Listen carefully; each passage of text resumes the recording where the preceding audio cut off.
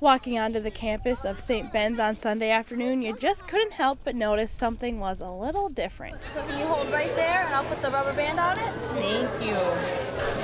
For the 24th year now, Halloween in the halls took over. It is a community event, so families from the community in St. Joe or in St. Cloud, anywhere, can come in and explore our campus and celebrate Halloween. After checking out the activities in the Gorecki Center, it was time to fill those pumpkin bags with candy. With just a quick walk following the marked path to the freshman dorms, that familiar phrase was heard up and down the halls. Trick or treat.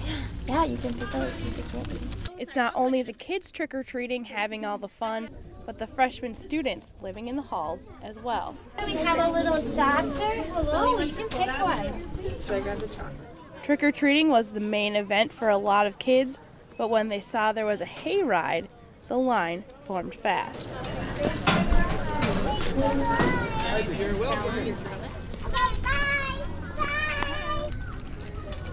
Reporting for UTVS News, I'm Dani Grand.